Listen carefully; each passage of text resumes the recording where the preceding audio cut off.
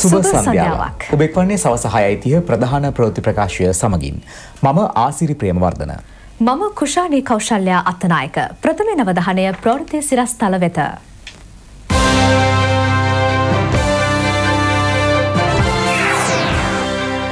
ගෝඨාභය හැර අපේක්ෂකයන් සියලු දෙනා එකම වේදිකාවේ. සතුරු ආක්‍රමණ ජයගැනීමේදී හමුදාවේ කැපවීම ජනපතිගේ ඇගයීමට. ජාතික ආරක්ෂාව වෙනුවෙන් නව ක්‍රමවේද සකස් කළ යුතු බව සජිත් කියයි. ITN පිහිට වූ බොක්ෂින් ශූරයන් ලෝකයෙන්ම දෙවන තැනට. මුලින්ම දේශීය පුවත්. සතුරු ආක්‍රමණ ජයගැනීමට හැකි වූයේ විරෝධාර රණවිරුවන්ගේ කැපවීම මත බව ජනාධිපති මෛත්‍රීපාල සිරිසේන මැතිතුමා පවසනවා. කටුකුරුන්ද විශේෂ බලකා පුහුණු පාසලේ පැවති උත්සවයකට එක්වෙමින් ජනාධිපතිතුමා මේ බව ප්‍රකාශ කළා.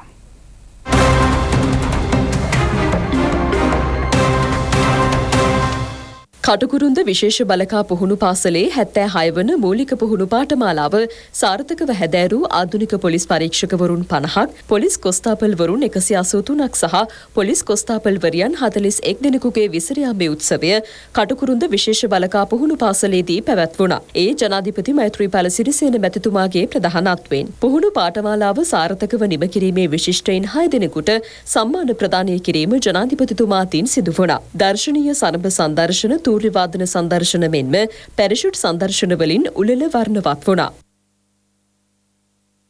අපරාධ මර්ධනයට, මත්ද්‍රව්‍ය මර්ධනයට, නීති විරෝධී කටයුතු මර්ධනයට, පාලනයට ඒ සියල්ලෙදීම අද ඉතාමත් විශිෂ්ට නායකත්වයක් ගනිමින් රටට සේවය කරන්නට ඒ ආදරණීය දෙමව්පියන් මේ විශිෂ්ට ලංකා පුත්‍රයින් ජාතියට දායාද කර තිබෙනවා. මාතෘ භූමියට එරෙහිව සියලු පරසතුරුවදුරු ජය ගැනීමට එදා මෙදා තුර දේශයක් හැටියට අපට හැකි වුණේ නිර්භීත සෙබළ පිරිස්වල ඉමහත් ඒ ඔබේ කැපවීම නිසායි. ප්‍රධාන වශයෙන්ම ඔබේ සේවාව තුළ ඉදිරියේදී පරණත වන සියලු දෙනාම ජාතියේ විශිෂ්ට දරුවන් ලෙස සෑම විටම ඔබ පිළිගන්නවා.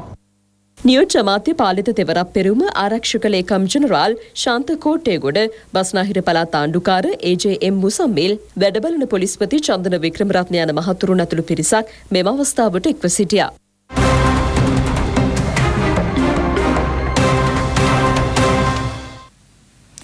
ජාතික ආරක්ෂාව වෙනුවෙන් නව උපාය උපක්‍රම සකස් කළ යුතු බව එක්සත් ජාතික පෙරමුණේ ජනාධිපතිදුර අපේක්ෂක සජිත් ප්‍රේමදාස මහතා පවසනවා. කොළඹ පැවති තරුණ වෘත්තීවේදීන්ගේ සංවාදයට එක්වෙමින් සජිත් ප්‍රේමදාස මහතා මේ බව කියා සිටියා. Should you be elected, what national security policy would you map out? And could you elaborate on your policy for national security? National security and national insecurity here I think is a major problem as far as our national security strategy is concerned. I think social harmony, togetherness, eradicating xenophobia would certainly enhance the national security of our country. So, basically speaking, we have to have a broad outlook, an overarching approach when we deal with national security. And I have to say, I think I possess the necessary knowledge and the acumen to have a modern day national security strategy for our country. This one's from Sampath, somewhere in the audience. Some say Sri Lanka needs a dictator. Is Sajit Premadasa a dictator? Are you more of a populist leader, or would you consider yourself to be a transformational leader? How would you see yourself? I think if there is a majority of people in our country who are keen on having a dictatorship, I think it is misguided and absolutely and totally detrimental to the interests of our motherland and to the people of our country. Most importantly, I would like to ask you, if the country is yearning for a dictator, why have a presidential election? Dictatorship is synonymous with destroying democracy.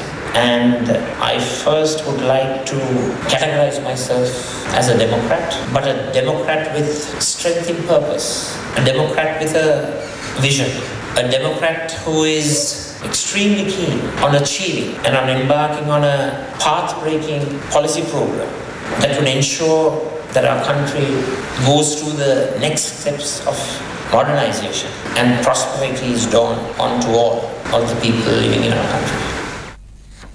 මගේ ජනතාව අපහසුතාවයට පත් කිරීමට දුම්රිය සේවකීන්ට මින් ඉදිරියට ඉඩ නොදෙන බව රාජ්‍ය අමාත්‍ය අශෝක් අබේසිංහ මහතා පවසනවා.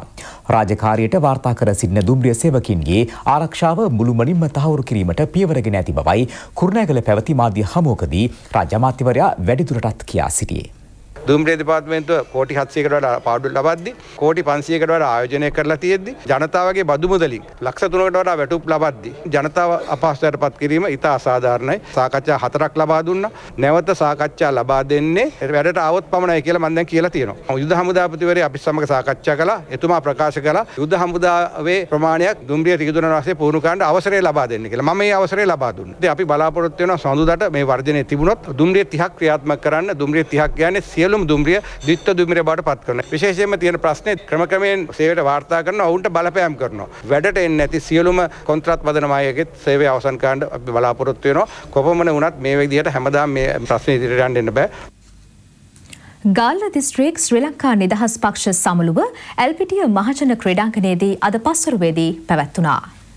අල්ලසමේ නායකයාට අපේ පක්ෂයේ සභාපතිතුමන්ට අධිකරු ජනාධිපතිතුමන්ට මේ රාජ්‍ය ආරක්ෂා කරගනිමින් අපි පක්ෂයත් රාජ්‍යත් නිවැරදි දිශාවට ගෙන නායකයා මේ රාජ්‍යයේ පිරිසුදු නායකයාට ශ්‍රී ලංකා නිදහස් පක්ෂයට අධිකරු ජනාධිපතිතුමන්ට ජනාධිපති මෛත්‍රීපාල සිරිසේන මැතිතුමාගේ ප්‍රධානත්වයෙන් පැවති සමුළුවට ශ්‍රී ලංකා නිදහස් පක්ෂයේ ප්‍රධානීන් රැසක්ම එක්ව සිටියා. සමුළුව සංවිධාන කළේ ගාල්ල දිස්ත්‍රික් ශ්‍රී ලංකා නිදහස් පක්ෂ ප්‍රධාන සංවිධායක ශාන් විජයලාල්ද සිල්වා මහතායි. ගාල්ල දිස්ත්‍රික්කයේ ශ්‍රී ලංකා නිදහස් පක්ෂ සමාජිකයන් විශාල පිරිසක් මෙම අවස්ථාවට එක්ව සිටියා. රටේ අගමැතිවරයාට සිද්ධ වුණා කොමිෂන් සභාවට ගිහිල්ලා කරුණු ප්‍රකාශ කරන්න. තවමත් ක්‍රියාත්මක වෙන මේ ආණ්ඩුවේ දේශපාලනඥයින් මේවා මේ කාලය තුල සිදු දූෂණ වංචා සොයන. ඉන්න අයටත් වගේ උත්තර කියන්නේ ඉස්සරස්සව තමන් වැරදි කරලා තියෙනවා. ඒක තමයි රටකට අවශ්‍ය ප්‍රතිපත්තිය. ඒ ප්‍රතිපත්තිය ශ්‍රී ලංකා නිදහස් පක්ෂ විදියට ක්‍රියාත්මක කරනවා. මේ රටේ අද ඉන්න දේශපාලනයේ කාටද මොන පක්ෂයටද මොන නායකයාටද කියන්න පුළුවන්. මේ විදිහේ වැඩපිළිවෙලක් බලයේ ඉන්නකොට කළා කියලා. ඒ නිසා පක්ෂයක් විදියට පිරිසිදු දේශපාලන ව්‍යාපාරයකට විශේෂයෙන්ම ජනතාවගේ ප්‍රශ්න තමුන්නාන්සලගේ ප්‍රශ්න දුප්පත්කම දුගීභාවය ආර්ථික අමාරු මිනිසුන්ට ආදරේ නැති දේශපාලන පක්ෂ පස්සේ යන්න එපා. මිනිසුන්ගේ දුගීභාවය තේරුම් ගන්න නැති මිනිසුන්ට ඡන්ද දෙන්න එපා. මිනිසුන්ගේ දුක් වේදනා හඳුනන්නේ නැති මිනිසුන්ට ඡන්ද දෙන්න එපා. ඉතාම පැහැදිලිව කියන්නට පුළුවන් අපි ප්‍රජාතන්ත්‍රවාදී මානවවාදී මිනිසුන්ට ආදරය කරන පවිත්‍ර දේශපාලන ව්‍යාපාරයක් ගෙනියන්නේ කියලා.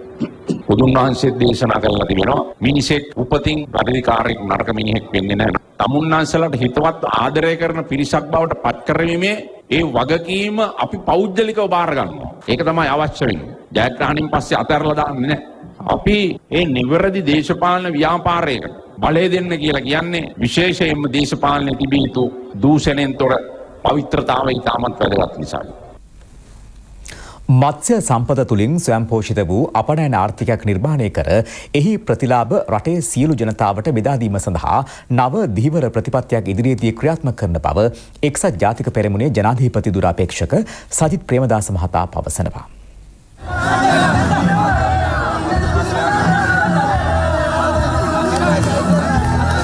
එක්සත් ජාතික පෙරමුණේ ජනාධිපති දුහුර අපේක්ෂක සජිත් ප්‍රේමදාස මහතාගේ ප්‍රධානත්වයෙන් මොරටුව නගරයේ ජනහමු තුනක් අද පැවැත්වුණා. ඒ සංවිධානය කර තිබුණේ රාජ්‍ය අමාත්‍ය එරන් වික්‍රමරත්න මහතායි. අඟුලාන දුම්රිය ස්ථානයේ ඉදිරිපිටදී සහ මොරටු මුල්ල ප්‍රදේශයේදී මෙම ජනහමු පැවැත්වුණේ.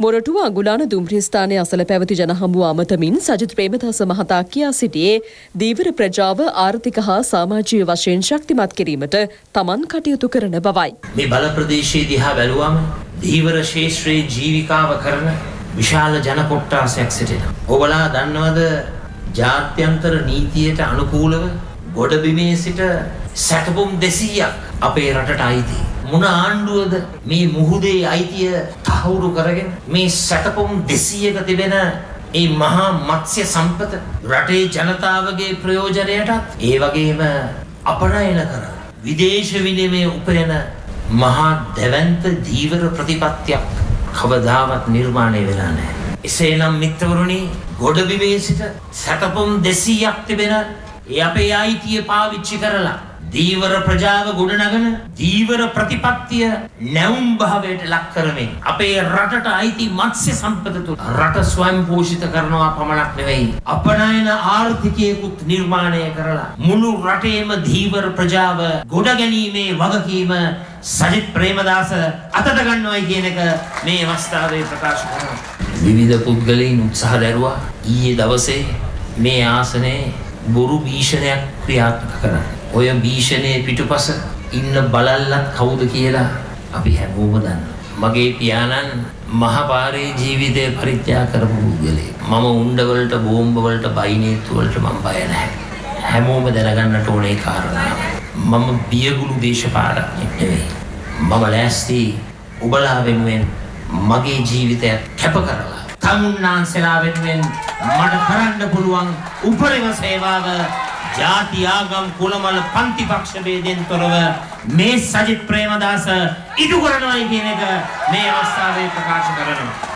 මොරටුව මොරටු මුල්ල ප්‍රදේශයේ පැවති ජනහමුව අමතමින් එක්සත් ජාතික පෙරමුණේ ජනාධිපති ධූර අපේක්ෂක සජිත් ප්‍රේමදාස මහතා පවුල් පාලනය සම්බන්ධයෙන්ද අදහස් පළ කර සිටියා. මෑත ඉතිහාසයේ අපි දැක්ක දේ තමයි ඔබලා බලය දෙනවා පාලකයෝ බලය ලබා ගන්නවා බලය ලබාගෙන පොදු ජනයා අමතක කරලා රටටත් පොදු ජනතාවටත් යුතුයකම් ඉෂ්ට කරන්නට අමතක. ඡන්දෙට හැරෙන්නේ ජනතාව වෙතට. ඡන්දේ දිනුවම් පස්සේ හැරෙන්නේ පවුල වෙතට. මේ වසර 4මාර තුල ඇමතිවරයෙක් හැටියට මගේ පවුලට ගෑවුණු කෙනෙක් මම අමාත්‍යංශයේ පැත්ත පළාතක අරගෙන මොකක්ද මම දෙන ආදර්ශය? ඒ ආදර්ශය තමයි කැපකිරීම. කැපකිරීම කරන්නට ඕන. මිනිස්සු ඡන්දෙ දෙන්නේ අදිසුකෝපභෝගී ජීවිත ගත කරන්නට නොවේ. ජනාධිපතිවරණයේ අපේක්ෂකයන් සියලු දෙනා එක් වේදිකාවකට ගෙන ඔවුන් ජනාධිපති වුවහොත් ක්‍රියාත්මක කරන වැඩපිළිවෙල පිළිබඳ දැනුවත් කිරීමේ සංවාදය අද පැවැත්වුණා. මාර්තු 12 ව්‍යාපාරයයි මෙය සංවිධාන කළේ. කෙසේ වුවද ශ්‍රී ලංකා පොදු ජන පෙරමුණේ ජනාධිපති දුර අපේක්ෂක ගෝඨාභය රාජපක්ෂ මහතා මෙම අවස්ථාවට පැමිණ සිටියේ නැහැ. සුගතදාස ගෘහස්ථ ක්‍රීඩාංගණයේ පැවති මෙම සංවාදයේදී පුරවැසි නිරීක්ෂකයන්ගේ නම් ඇතුළු නාමාවලිය බහර දීමටද සංවිධායකයින් පියවර ගත්තා. එමෙන්ම මහජන ප්‍රචණ්ඩ ක්‍රියා මැඩ පැවැත්වීම සඳහා මහජන අදහස් ඇතුළත් විශේෂ ලියවිල්ලක් බහර දීමද මෙහිදී සිදු කෙරුණා. මැතිවරණ කොමිසමේ නියෝජිතයන් ඇතුළු පිරිසක් මීට එක්ව සිටියා. ජනාධිපතිවරණ අපේක්ෂකයන් කිහිප දෙනෙකුම සංවාදයේදී අදහස් දැක්වුවා. එමෙන්ම ඔවුන් වෙත ඉදිරිපත් කළ ප්‍රශ්නවලටද පිළිතුරු ලබා දුන්නා. ශ්‍රී ලංකාව තුළ නීතිය ආධිපත්‍ය මානව අයිතිවාසිකම් සහ ජාතික ආරක්ෂාව සුරක්ෂිත කිරීම සඳහා ආයතන ව්‍යුහයන් ඔබ බලගන්වන්නේ කෙසේද? නීතියේ ආධිපත්‍යයත් මානව අයිතිවාසිකමුත් ජාතික ආරක්ෂාවත් සුරක්ෂා කිරීම උදෙසා පළමුවෙන්ම මේ අංශ තුනම ක්‍රියාත්මක කරන එම ආයතන ඒවායේ ව්‍යුහයන් අංග සම්පූර්ණව නිර්දේශපාලනීකරණයකට අපි ලක් කරන්නට ඕන. යුක්තිය පසඳලීමේ ක්‍රියාවලිය තුළ නීතියේ ආධිපත්‍ය රැකගැනීමේ ක්‍රියාවලිය තුළ අපිට බොහෝ විට දකින්නට අහන්නට ලැබෙනවා එක් අතපෙවි ඇඟිලි ගැසේ. ඒ වගේම මානව අයිතිවාසිකම් සහ ජාතික ආරක්ෂාව සුරක්ෂා කිරීමේ ගමනේදීත් මේ කාරණාව දශක ගණනාවක් පුරාවටම වළංගු කාරණාවක්. ඒ නිසා විශේෂයෙන්ම නිර්දේශපාලනීකරණය වගේම මේ ආයතනවල ස්වාධීනත්වය ස්ථාපනය කරමින් මේ රටේ ජනතාවට යුක්තිය සාධාරණත්වය ඉෂ්ට කරමින් මේ රටේ ජාතික ආරක්ෂාව සුරක්ෂා කිරීම උදෙසා ජාතික ආරක්ෂාව භාරව කටයුතු කරන අපේ වීරෝදාර රණවිරුවන් ප්‍රමුඛ ආරක්ෂක අංශය බලපෑම් වලින් තොරව ඒ රාජකාරීමේ වැඩ කටයුතු ක්‍රියාත්මක කරන්නට අවස්ථාව ලබා දෙනවා සේම ජාතික සමගිය ජාතික එකමුතුභාවය ජාතීන් අතර ආගම් අතර හිතෛෂීත්වය ප්‍රවර්ධනය වෙන ආකාරයටත් මානව අයිතිවාසිකම් කියන මාතෘකාවට අපි ආර්ථික සහ සමාජ අයිතිවාසිකමුත් එකතු කිරීම තුළින් අපිට මේ ඉලක්කය කරා යන්නට පුළුවන්කම ලැබෙනවා කියන එක මම විශ්වාස කරනවා. අපේ රටේ ජාතික ආරක්ෂාව පිළිබඳ ප්‍රශ්නය. මායේ ප්‍රශ්න ආකාර දෙකකට දකිනවා. අභ්‍යන්තරික ලෙස අපිට අත්පත් කරගත යුතු ආරක්ෂාව. දෙක විදේශීය තර්ජනයන් හරහා අපිට අත්පත් කරගත යුතු ආරක්ෂාව. අභ්‍යන්තර ආරක්ෂාවේදී මා හිතන්නේ අපිට ආරක්ෂාව අවශ්‍ය වෙන්නේ කවර වර්ගයේ ආරක්ෂාවක්ද? දකින තැන බැරියර් ගොඩනැගුණු. එහෙම නැත්නම් හමුදා සොල්දාදුවන් ආයුධ සහිත පාරේ ඉන්න. එහෙම නැත්නම් යුද පාමකාර රථ පාරේ ගමන් කරන ආරක්ෂාවක් නෙවෙයි. ඒක අනාරක්ෂිත භාවය. අපේ රටේ අභ්‍යන්තරික වශයෙන් ආරක්ෂාවද තර්ජනයට ලක් වී තිබෙන්නේ යම් ආගමික අන්තවාදී උමුතු ක්‍රියාදාමයන් හරහා වෙන තර්ජනයක් මේ මොහොතේ අපිට නැහැ. ඒ නිසා පළමු කොටප අපි මේ සමාජය ඇතුලේ කවර වර්ගයේ අන්තවාදයක් වර්ධනය වෙන්න හෝ පෝෂණය වෙන්න හෝ ඉඩකඩ ලබා දෙන්නේ නැහැ. ඒක අපි සහතික කරන මේ රටේ ජනතාව. ඒ වගේම අපේ ආරක්ෂාවේ ප්‍රධානතම මෙහෙයුම් බවට පත් වෙන්නේ ජාතික සමගිය ගොඩනැගීම සඳහා ගෙන යන මෙහෙයුමේ කොටසක් තමයි අභ්‍යන්තරික වශයෙන් අපි මුහුණ දී තිබෙන ජාතික ආරක්ෂාව ගොඩනැගිය හැකි වන්නේ. නමුත් අද අපේ රටේ ජාතික ආරක්ෂාවේ තර්ජනයට ලක් වී තිබෙන්නේ අපි අනුගමනය කරලාද ආර්ථික ප්‍රතිපත්තීන්, අපි අනුගමනය කරලාද විවිධ වෙළඳ ගිවිසුම්, විවිධ ආරක්ෂක ගිවිසුම් මරා රාජ්‍යයක් හැටියට අපේ පැවැත්ම විශාල ලෙස තර්ජනයට ලක් කොට තිබෙනවා. මහජන ව්‍යවස්ථාව සම්පාදන ක්‍රියාවලියක් සරහා දැන්ට පවතින ව්‍යවස්ථාව වෙනුවට අදට ගැලපෙන නව ව්‍යවස්ථාවක් සම්පාදනය කිරීමට අවශ්‍ය ක්‍රියාමාර්ග කරදෙමින් ගන්නවා. ඒ ආකාරයටම මහජන සහභාගීත්වය ක්‍රමවේදයක් කරහා රටට අවශ්‍ය නව නීති සම්පාදනය කරනු ලබනවා. මහජනතාව පාලනය කරන සියලුම රාජ්‍ය ආයතන මහජනතාව සමග සහභාගීත්ව සමුදවාදී පාලනයක් ඇති කර ගැනීම සඳහා ක්‍රමවේද නවීන තාක්ෂණික උපාංග සවිතව සංවර්ධනය කරනවා. එක රටක් තුළ එක නීතියක් ක්‍රියාත්මක වන එක දයක් නිර්මාණය කිරීමට ඍජු නායකත්වයක් දීමට අප කටයුතු කරන බව ව්‍යවස්ථාවේ සඳහන් කරනවා. එක්සත් ජාතික පෙරමුණට ලෙහෙසියෙන්ම පරාජය කළ හැකි අපේක්ෂකයා වන්නේ ගෝඨාභය රාජපක්ෂ මහතා බව අමාත්‍ය ලක්ෂ්මන් කිරියල්ල මහතා පවසනවා. මහනුවර පැවති උත්සවයකට එක්වමින් අමාත්‍යවරයා මේ බව කියා සිටියා. එක්සත් ජාතික පෙරමුණේ ජනාධිපති දුහුර අපේක්ෂක සජිත් ප්‍රේමදාස මහතාගේ මෙහෙයුම් කාර්යාලයක් මහනුවර ඩී.ඒ. සේනානායක වේදිකේදී විවෘත කෙරුණා. ඒ අමාත්‍ය ලක්ෂ්මන් කිරියල්ල මහතාගේ ප්‍රධානත්වයෙන් රාජ්‍ය අමාත්‍ය ලකී ජයවර්ධන මහතා ඇතුළු පිරිසක් මෙම අවස්ථාවට එක්ව සිටියා.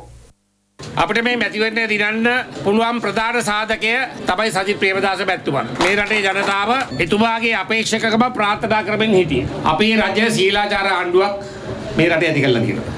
නීතිය ගරු කරන නීතියේ උත්තරීතරභාවය රකින ආයතනවල ස්වාධීනත්වය අපි ලබා දීලා තියෙනවා. අද අධිකරණ ආණ්ඩුවට විරුද්ධව තීන්දුව දෙනවා. ඒ කාලේ තිබුණද ඒක?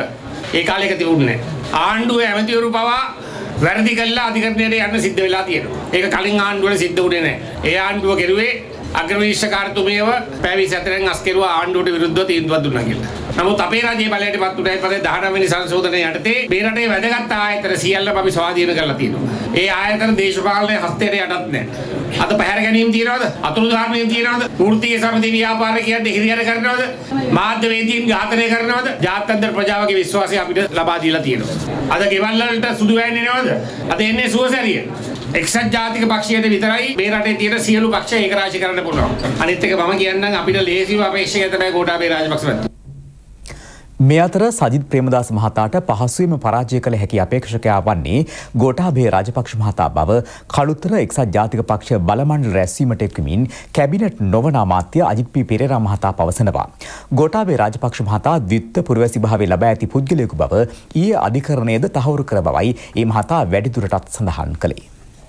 අපිට පරාද කරන්න ගෝඨම ඕනේ. එහෙම නැතුව නීති ප්‍රශ්න උඩ ගෝඨ වයින් කරලා මැතිවරණ ජයග්‍රහණයක් ලැබුවොත් ජීවිත කාලෙම කතන්දරය අහන්න වෙනවා. ඒ නිසා ගෝඨ පුරවැසියෙක් උනත් එකයි නැතත් එකයි පොහොට්ටුවෙන් ගෝඨ ඉදිරිපත් කරනවා නම් අපි ඊටාම සතුටුයි. අපි ප්‍රජාතන්ත්‍රවාදීව ගෝඨාභය රාජපක්ෂ මහත්මයාව පරාජයට පත් කරනවා. නීතිමය වශයෙන් ඔහු විශාල අවුලක පැටලලා ඉන්නවා. ඒ අවුල් තාම ඉවර නැහැ. ඊයේ අභ්‍යාචනාධිකරණය දීපු තීන්දුවේ තියෙනකම තේරුම තමයි ගෝඨාභය රාජපක්ෂ ද්විත්ව පුරවැසියෙක් කියන කාරණය සනාත වෙන කඩදාසියක් තියෙනවා කියලා අධිකරණය පිළි අරන් තියෙනවා. ඒ ද්විත්ව පුරවැසි භාවයත් අයියා කමට දීපු එකක් බව පේනවා. අධිකරණයේ කිව්වේ ඉතින් අයියා ජනාධිපති හින්දා මේ වෙලාවේ ඉගෙන කරන්න දෙයක් නැහැ කියලා. ඒ මොනවා වුණත් ගෝඨ පරාද කරන්න ඕනේ. එතකොට තමයි සජිත් ප්‍රේමදාස මැතිතුමාගේ ජනාධිපතිකම වටින්නේ.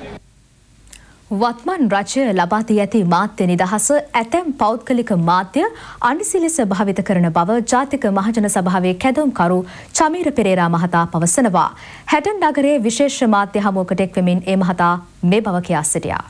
දවන විට මාධ්‍යයේ නිදහස ඒ නිදහසේ උපරිමය දක්වා ගිහින් තියෙනවා. දැන් රාජ්‍ය මාධ්‍ය ගත්තොත් අපි දන්නවා රාජ්‍ය මාධ්‍ය අදවන විට සියලු ආකාරයෙන් ජනතාවගේ තොරතුරු දැන ගැනීම සඳහා ඔවුන්ට කළ හැකි සහ ඔවුන් සංසන්දනාත්මකව බලද්දී අපි දන්නවා පුවත්පතක රාජ්‍ය මේ මුද්‍රිත මාධ්‍ය මේ විද්‍යුත් මාධ්‍යයේ මුද්‍රිත මාධ්‍යයක කතු වැකියත් ලිව්වේ ජනාධිපති මන්දිරයේ ඉඳලා පහුගිය දශකේ සමහර නම් කියනකොට ඒ නම් ඩිලීට් කරනවා. ගෝඨාභය රාජපක්ෂ ගැන කාටුන් එකක් අඳින්න බැරි වුණා. රාජ්‍ය මාධ්‍ය තියක් කුමන මාධ්‍යයකටවත්. රාජ්‍ය මාධ්‍යවල වෙන විරෝධයන් විසම්මුතින් වල ඉඩ තිබ්බේ නැහැ.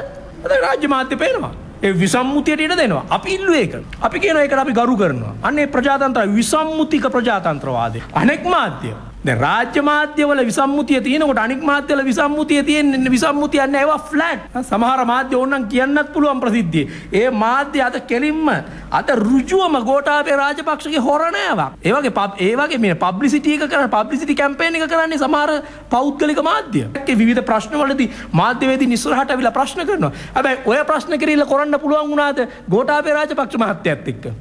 මේ ජනාධිපතිවරණයට එනකොටම ජනාධිපති වෙන්නත් කලින් තිබිච්ච අර තරුණ සමුළුව ආවරණය කරන්න බෑ මාධ්‍යවේදීන්ට. මාධ්‍යවේදීන්ව ප්‍රශ්න අහන්න බෑ.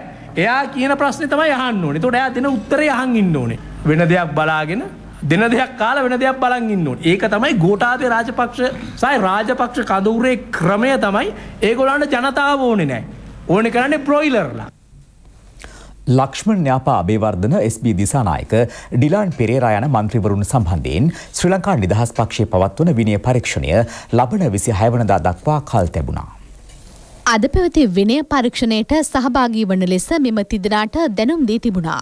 එහෙත් ඔවුන් වෙනුවට පැමිණ සිටියේ එම තිදෙනාගේ නීතිඥවරුන්. මේ අතර ශ්‍රී ලංකා නිදහස් පක්ෂයේ මධ්‍යම කාරක සභාව අද පස්වරුවේ රැස්වීමට නියමිතයි. එහිදී ජනාධිපතිවරණය සම්බන්ධයෙන් තීරණ රැසක් ගැනීමට සැලසුම් කර ඇති බවයි වාර්තා වන්නේ. මධ්‍යම කාරක සභා රැස්වීම හා විනය පරීක්ෂණ පිළිබඳව පාර්ලිමේන්තු මන්ත්‍රී වීරකුමාර දිසානායක මහතා මාධ්‍ය වෙත අදහස් දැක්වුවා. විනය කමිටුවේ සමාජිකයන් විනය කමිටුවේ ඉන්නේ නීතිඥ මහතුරු එයා ඉන්නවා. ඒ අය තමයි උන්ට අදාළව මූලික කරුණු දැනුම් දීලා තියෙන්නේ. අද කැඳවන අය සම්බන්ධයෙන් ඉදිරිපත් කරපු කරුණු ප්‍රමාණවත් නොවන නිසා තමයි නැවත වටේකට අපි උණු කැඳවලා තියෙන සති දෙකක් කල් දීලා තිබුණා. ඒ දිනවලට අදාළව උන්ට අදාළ ක්‍රියාමාර්ග සාකච්ඡා කරයි. අද ශ්‍රී ලංකා නිදහස් පක්ෂයේ මධ්‍යම කාර්ය සභාව අද තීරණාත්මකයි. මේ මධ්‍යම කාර්ය සභාවේදී ගන්න පුළුවන් තීන්දුව තීරණ අපි ගන්නවා වර්තමාන දේශපාලන තත්ත්වයට අදාළව. විශේෂයෙන්ම අපි බලාපොරොත්තු වෙනවා රටේ වර්තමානයේ ජනාධිපතිවරණය මේ කරුණට අදාළව අපේ ආසන සංවිධායකරු ඊයේ කොළඹට කැඳවලා ඔවුන්ගේ අදහස් යෝජනා මීට පෙර මධ්‍යම කමිටුවේ මතුවුණු අදහස් යෝජනා මේ සියල්ලත් එක්කම වඩාත් රටට සුබදායි ඵලදායි තීන්දුවකට එන්න ලැබෙයි කියලා. ඒ කියන්නේ සමහරවිට සාකච්ඡා අසාර්ථක වුණොත් ශ්‍රී ලංකා නිදහස් පක්ෂය හෙට දිනේදී අප සම්පත් කරන්න පුළුවන් වෙනව. සියල්ල තීරණය වෙන්නේ අද රැ. බස්නාහිර සබරගමුව මධ්‍යම දකුණ ඌව වයිබ සහ උතුර යන පළාත්වලටත් අනුරාධපුර දිස්ත්‍රික්කයටත් රාත්‍රී කාලයේ ගිගුරුම් සහිත වැසි හා ප්‍රබල අකුණු ඇතිවීමේ අවදානමක් පවතින බව කාලගුණ විද්‍යා දෙපාර්තමේන්තුව නිවේදනය කරනවා. ගිගුරුම් සහිත වැසි සමග පැයට කිලෝමීටර් 70 සහ 80 අතර වේගයකින් කෙටි කාලීනව තද සුළං හැමීමද ඇතිවිය හැකි බවයි එම දෙපාර්තමේන්තුව වැඩිදුරටත් සඳහන් කරන්නේ. හඳුන් දිව්‍යයන් දෙදෙනෙකුගේ ජීවිත බේරා ගැනීමට වනජීවී නිලධාරීන් සමත් වුණා. ඒ පිළිබඳව හා තවත් ප්‍රවෘත්ති කිහිපයක් කෙටි සටහනින්. ගලේවිල පට්ටිවිල රුවන්පුර ගම්මානයේ වගානිදක වැටී සිටි හඳුන් දිවියෙකු නිරුපද්‍රිතව බේරාගෙන වනාන්තරයට මුදා හැරීමට කටයුතු කෙරුණා. ගලේවිල පොලිසිය ගම්වාසීන් හා එක්ව එම සත්වයාගේ දිවි බේරා ගැනීමට සමත් වූ අතර මෙම දිවියාගේ වයස අවුරුදු 3ක් පමණ වන බවයි වනජීවී නිලධාරීන් සඳහන් කළේ.